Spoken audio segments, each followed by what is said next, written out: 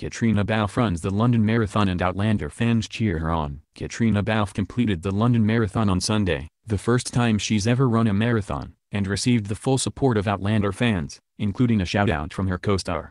Prior to setting out on her run, Balfe shared a photo on Twitter of herself and sister Anne-Marie Balfe as they geared up for the marathon. Getting ready to go, she captioned the photo. Balfe received a note of encouragement from Outlander co-star Sam Heughan, who was experiencing the marathon in a very different way. Following the race, Balfe shared her results, running the marathon in 4 hours, 47 minutes and 40 seconds. The marathoners received plenty of love from fans on Twitter. Following the completion of her first marathon, did Balfe head to the pub to celebrate? Unfortunately not, and she shared a tweet from the airport as she prepared to fly back to Scotland to report to work on Monday morning in order to resume filming on the upcoming season of Outlander.